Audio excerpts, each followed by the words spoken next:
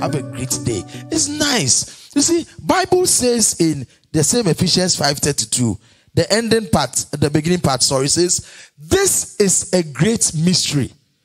Today we are not talking about marriage, we are talking about sex. We have zeroed in on a particular area. But believe you me, it's a great mystery. Why are some people enjoying it, and why are some people also seeing it as a nightmare? It all depends upon how you handle it. So just as Adam knew his garden, men know your wives. Know your woman. You understand? I mean, which part of her body makes her happy? Which part of the day does she normally want to hear from you? Look at the work schedule of your wife. If, for example, you know your wife is in a top managerial position, Monday mornings, meetings, Monday to Wednesday, don't be bothering her with text messages and calls. You see, you need to study to show yourself approved. But let's go on. Brother Mint, I want you to take us to a different level. Now, can you tell us what is the nature and form of sex? Please, viewers, we are talking within the ambit of Christian marriage. Oh, let's keep sounding this caution. If you are under 18 and you managed, is it under 18 or above, whichever way? If you are under 18, you are not supposed to listen to us. Put that phone off. If, however, you are above, listen and learn for tomorrow. Brother, can you tell us what is the nature, or what is your expectation of the nature of and form of sex within the Christian marriage? I believe that within the Christian marriage, one has to indulge in sex in a good atmosphere. There are things which are good, but there are others to which are not good when it comes to sex. Great. Certain positions doctors have made us to understand are very injurious, are very dangerous. Charlie, can you tell us some positions like that? I'm interested. Some positions. Initially, I heard you say wheelbarrow. Yes. But wheelbarrow is a very powerful, clinically, it delivers a lot of pleasures. Well, but quite dangerous. I hear probably excessive doing of it can pose a danger. And man would have to prepare. You see, sex is not just anything you jump into. You need to psych the mind of both of you. You need to prepare for it. You gave an example. Sometimes you can do in the kitchen anywhere. But even that one, you look out for the timing, whether the atmosphere is okay to do it. Sometimes the mood counts very much. But if my wife is preparing food in the kitchen in some hot pants, she is not in the mood, but she has generated my mood. What do I do? Yeah, sometimes I need to fire.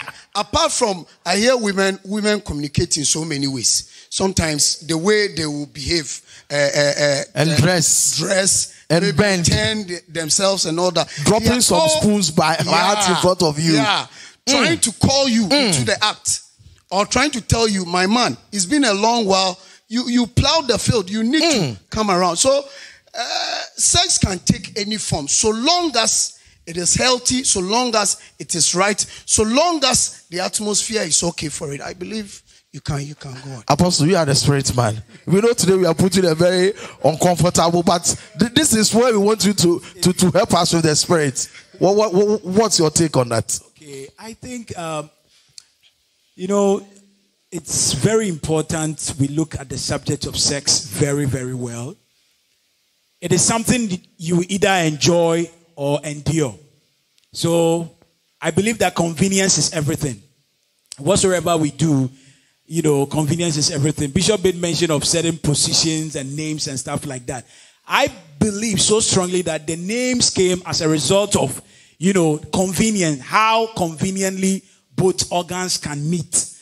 So, based on that, certain names and certain positions have come.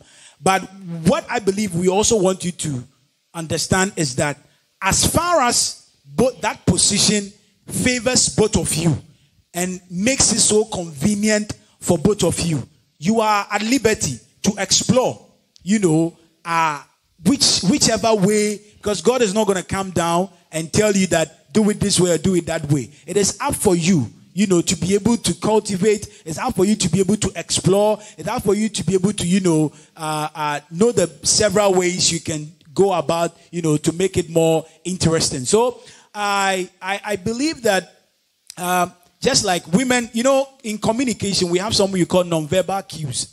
Nonverbal cues simply means communicating without words. We can communicate with our eyebrows. We can communicate with our eyes. We can communicate with our hands. There is a way your father looks at you, and you know that it means that trouble is coming. Yes. There is a way your mother looks at you, and you know that, wow, I'm happy, There is a way, so like Bishop rightly said, your wife is an institution you must study. You must be schooled in the institution of your wife. That is know her for who she is. Maybe when she's in a menses or something, her mood swings. And so, even what she enjoys, she hates it. You must know when, when also, sorry, elaborate this. Even what she enjoys, she hates it. Because please hammer on it. Because she's in a mood swing. Okay. Women have these mood swings that you need wisdom. This one is not Bible. You have to read. You have to study. If not, the Bible says lack of knowledge, my people perish. So I also believe that sometimes some of these nonverbal cues, as in women wearing something, every woman wants to feel flirty around her man. As far as he knows that where she is, she's safe. She will do everything. She would like to feel naughty. She would like to do because she knows she's safe in the hands of her man. But sometimes those cues really calls for romance. And I believe that men want sex, women love romance much more. And that's why if before sex, let me say before penetration, you don't really prepare the woman, you don't really do anything like foreplay, prepare the mind, prepare the body for her to be in that state, what is enjoying can rather be enduring. As far as she doesn't want to fake it, that she's not enjoying it, she will have to keep it up and endure. But when you leave, she hates you. She doesn't like you because... So you have to know her, very well to be able to know what to do. Okay, so viewers, I have a book which is upcoming titled The Holy Kiss. Chapter 3 has got to do with sex, burning coals. Now, I want to read a part of it to you. Now, it starts by saying what is sex. And it says that a lot of people, Christians for that matter, view sex as a topic that should not be talked about in the church. Much more preached from the pulpit. How very unfortunate. And now this is what I said. The apple of Eve, if not eaten by an Adam, will be destroyed by the schemes of the devil. If you fail to eat the apple of your Eve, the devil will come and destroy that apple. The glorious, beautiful body of your wife or that of your husband, if not well consumed through the process of sex, will lead to tantrums of demonic activities held at your partner in such magnitude that you not even recognize the person, be it physically or spiritually. Then I ask the question, so what is sex? We have deliberated. There are a lot of things there. When it comes out, you read, you understand. But then I want to go to the concluding part or the analysis. We said that sex is an exclusivity activity between one man and one woman. Within the ambit of Christian marriage, that means the marriage has been solemnized. It is an act of respecting the virginity of the woman and reverencing the responsibility of a man. Now, this is where most men get it wrong. I may be wrong. This is my own analysis. Any man who is not responsible, you cannot enjoy your woman. Being responsible towards a woman does not mean doling out cash to her. Iron her dress, help drive her to the office, check up on her the daytime. You see, when you show acts of care, the very things that you did to win her should not be stopped during the pendency of marriage. And I'm saying that sex is an adoration of the presence of your helper. It is an inherent activity of mankind which leads to procreation and death. Most men are dying, oh, man of God. Most men are dying 3 times daily. 1 in the morning, 1 in the afternoon, 1 in the evening. You see, you are dying because, listen, sex is not the display of strength. Sex is not a very elastic waist and a very strong something hammering. No. If you know how to bring about the pleasures of your wife in record minutes of 4-5 minutes, listen, you are hers forever. But like Apostle said, if you rather lead it to tantrums of pain, she begins to endure and not enjoy. So in conclusion on this part, we are saying that sex is not a time to dishonor your partner. And this is why I have problems with most men. Just when you fall ready for the act, you do not take your bath. The whole day there's been wooing on you. And yet you want somebody's daughter to come and take you and give you some pleasurable things with her mouth.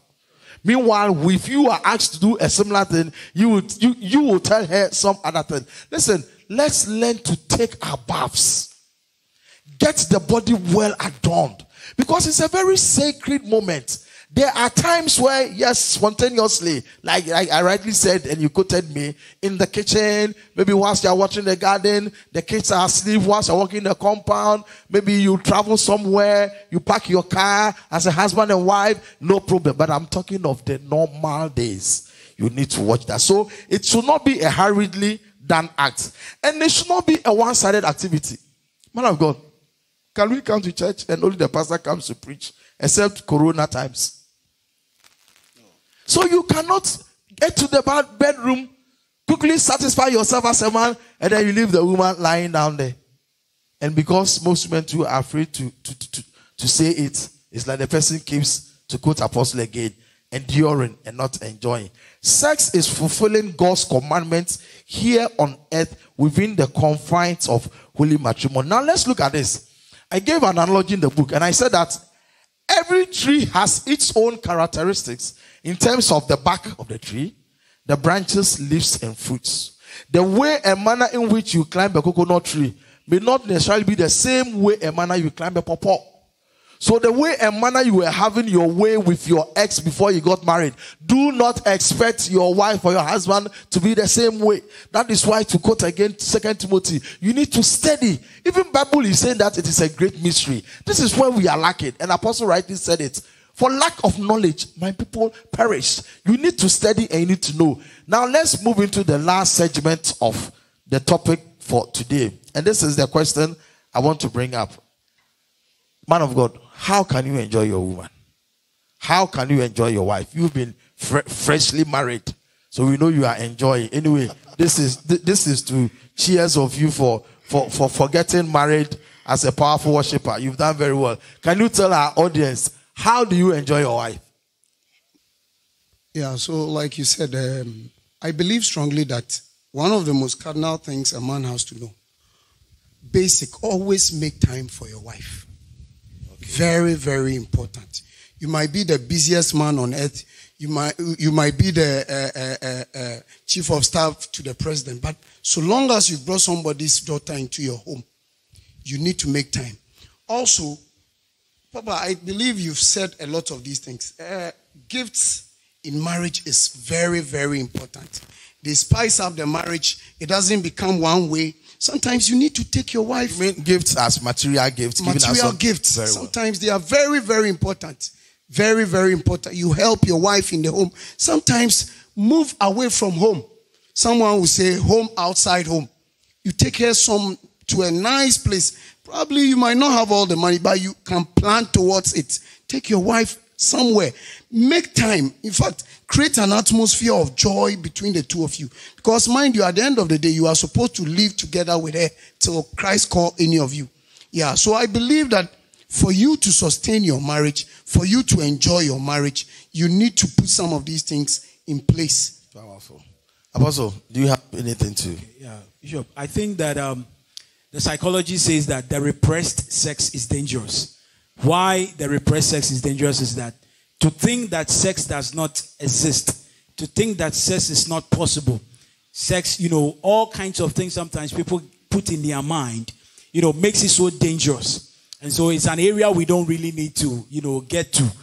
It's a gift given by God which ought to be enjoyed within the confines of marriage, holy matrimony. So there is a way you can do something for you not to even get, bored.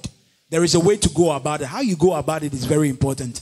Let's say you have your room and sometimes you are bored of the way where your bed is. Occasionally, you try to do some changes in your room. That's you put creativity. Your bed That's to great. creativity. So it's all about, sometimes there is this adage, it's a cultural, traditional beliefs, which is entering the church, which we think say, you cannot be eating one type of meal every now and then. That is devilish.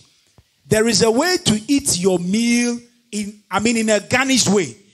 If first you used to eat it raw, you can now eat it with garnished. Add some cucumbers, add some garlic, add something, make it fresh. And the same old thing, you will see it in a new way. So I believe sometimes, like you rightly said, you can take vacations. Sometimes when you go outside the confines of the home, you rather see yourself in a very different way.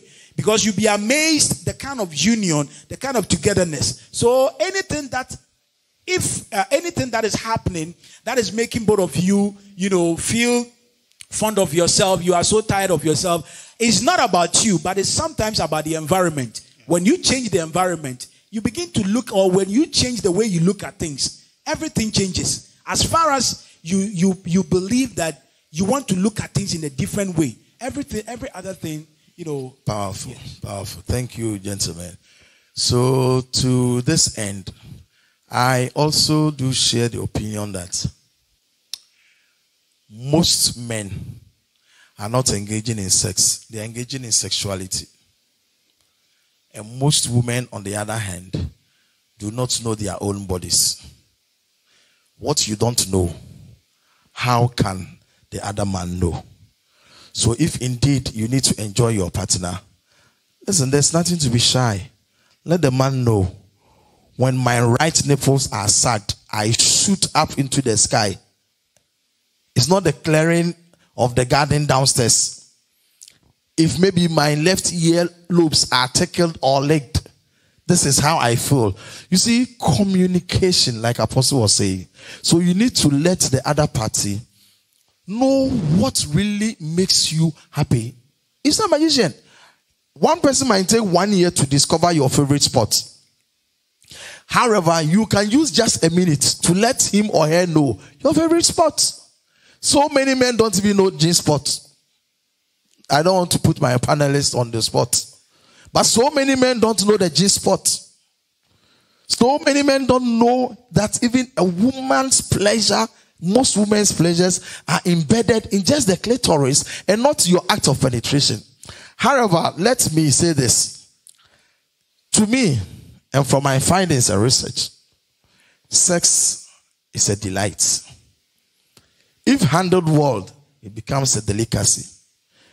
If neglection occurs to the detriment of the other party, it becomes a disaster. So, brethren, we need to watch this. Now, in ending, I want us to look at a very practical element. Why should a husband or a wife report the other spouse's sexual life or conduct to your pastor? I mean, why? Why is it that your wife is not giving you good sex as you claim? Instead of you sitting down and trying to resolve it, you prefer to go to your pastor for your pastor to call her, and I don't know whether it is train or educate or frighten her, I don't know. But why should people be reporting their spouses to their pastors. In the first place, is it a good practice? And secondly, if not, what alternative remedies can you bring on board, Brother Minter? Like you quoted in one of the scriptures, this is a mystery. One has to explore, one has to learn, one has to know by exploring, by going into it bit by bit. In fact, you made a very powerful point. You can easily know something by just asking. Discuss it, talk about it. This is how I want it done. If you do it this way, I enjoy it. Why can't you do it that way? Because I believe even when it goes to the pastor cannot do anything about it. Exactly. It will just come back to you. So why don't you sit down, talk about it, discuss it very well. Areas that you find difficulties in, iron them out, then you move on. And I can really tell you, you will enjoy sex, you will enjoy your partner. Wow. Thank you. Apostle. We all have our circles of privacy. And I believe that when the circles of privacy is broken and the center cannot hold, then there is an overflow. So that now what needs to be kept within the confines of the marriage is now going out. Going out to the pastor, going out even to the in-laws or anybody around. But I believe that it is something that we should not encourage. And even we as pastors should not encourage people, couples coming to us all the time and reporting what is going on. I mean, in the area of, it's not as if we won't listen to, but we want to tell them that as much as they can, they should try as much as they can to solve their problems and try to do it within themselves. Man should be encouraged as the head of the union to play his priestly role as a man. And when that is done, there are certain cases, maybe the couple will be coming to the pastor, and pastor, well, we have been praying, believing in God in this area. I think we need your support, not necessarily for you to come and make reports and that sort of thing. So I think we need to look at that and then... Powerful. Now, this is my take. If certain things are not going on well in your sexual marriage, please solve it in your bedroom. Don't bring in any third person. Don't go and confide in your pastor. Don't go and confide in your lawyer. Don't go and confide in your mother-in-law. You know why? Today, you might think you know. Tomorrow, the woman might now be on top. Should she also go and report to you? But you see, like Apostle rightly said, you need to sit down and communicate, discuss, talk about it. Kill hypocrisy in your marriage. That is where the whole problem is, the hypocrisy. I don't want to say it. They will say, I am a spoiled man. I had 10 girlfriends before I came to marry. So I have a lot of experience. Listen, like I rightly said, the way you climb a coconut tree is not the same way you climb a pawpaw tree. Forget about that experience. That cognitive levels must be dispatched. You must look onto something new. Now, we are just a few minutes to end it. I want us to look at 2 verses. First, Matthew chapter 5 verse 48. I'll read. Bible says, be ye therefore perfect, even as your Father which is in heaven is perfect. I believe in perfection in all things. So the question is that, is it really possible for couples to end up being perfect in sex before they depart this earth? And if really it is possible, how do they go about it? Just a minute or so on it, and I will wrap it up. Yes, brother. I believe so. Just like any discipline one would want to take on this earth, as you go through it, as you learn with time, you begin to develop some kind of experience in it. And so I believe before one leaves this earth, if you do it the right way, if you continue to discuss it, if you continue to engage yourselves in the act, I believe that you will be able to do it perfectly. Powerful. Apostle Jeremiah. I believe perfection is a journey. It's not more like a destination that I've gotten to that I'm perfect. You are always striving to become perfect, irrespective of your human frailties. So let perfection be a mark, be a goal that you set ahead of you, and do everything possible. And how does perfection come? Perfection comes, You make a few mistakes, you get up, you don't give up, you still move on. You find ways and means to get it done. You find ways and means to make it, to improve and to perfect.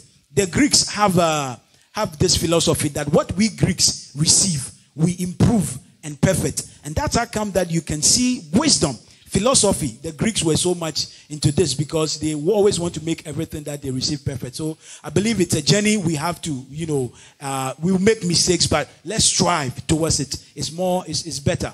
Powerful. Yes. God bless you. Now, for me, how do I become perfect? Ecclesiastes 11 verse 6. Bible says, in the morning, sow thy seed. Sometimes when we talk of seed, believers are just thinking of offering. The affection you show to your wife, the reverence and respect you give to your husband is a seed. In the morning, sow thy seed. Sex is an act of adoration and worship. In the evening, withhold not thy hand. Withhold not thy hand. Bible says, for thou knowest not whither of them shall prosper. Is it this or is it that? How will you know that when you were watering the flowers and mommy came and tickled you and gave you a communication that you are needed upstairs? Maybe that would have been the very day that you have found something wonderful about your wife. But you chose to what? Ignore or neglect her. So withhold not thy seed in the morning, withhold not thy seed in the evening. And we believe you come to perfection. Now, in conclusion, I want us to look at Colossians chapter 3. Colossians chapter 3 verses 12. Bible says, put on therefore as the elect of God, holy and beloved bowels of mercy, kindness, humbleness of mind, meekness, long-suffering. Listen, as we read in our earlier scripture of, I think it was Leviticus 19:34 or Exodus, please correct me, whichever one it is. The stranger that dwelleth in you, you are supposed to love the person. Have mercy. Have mercy on your wife. So many men think sex is an act of punishment. If you have that mindset, Bible says, be transformed by the renewing of your mind. It is wrong. Don't think she did something to you. So tonight, during your own times of walking through your garden, you are going to show her that you are a man. And the ladies, don't use it as a prerequisite for demand. I asked you for the cloth. I asked you for this. You didn't mind me. Why do you want? Listen, your body belongs to your husband. And husbands, your strength and your everything belongs to your wife. Thank you very much, my panelists and our viewers. It's been a joy coming your way. This has been the E-Life Family Series of Trinity Praise Christian Center. And today we had our own brother Bernard Minta. He's an expert and a very high-level professional within the oil and gas sector, coming all the way from Flames of Glory.